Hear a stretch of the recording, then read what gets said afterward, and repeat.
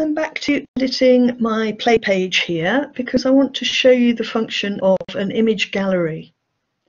So here I showed you how to add a single image, but what if you want several images within a page, but you don't want them to take up too much of the space within the page? So an image gallery is a good way of doing that. So if I drag an image gallery in, I can decide how I want to display. So it might be rotating from a set of images within a folder.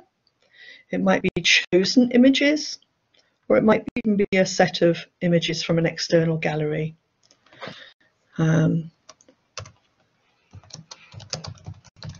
So let's take a set of images from a folder and show them as a slideshow. So I'm just going to check that that option in the style, and I'm going to choose a folder here that I've got and select that folder.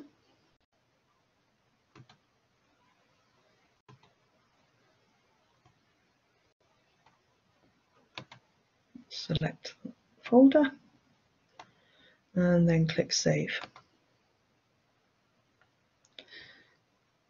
Now you can see already that I've got under here some arrow keys to navigate through various images, and if I do as I've done before, come down to the bottom, click Display Page to show how it will look to other people.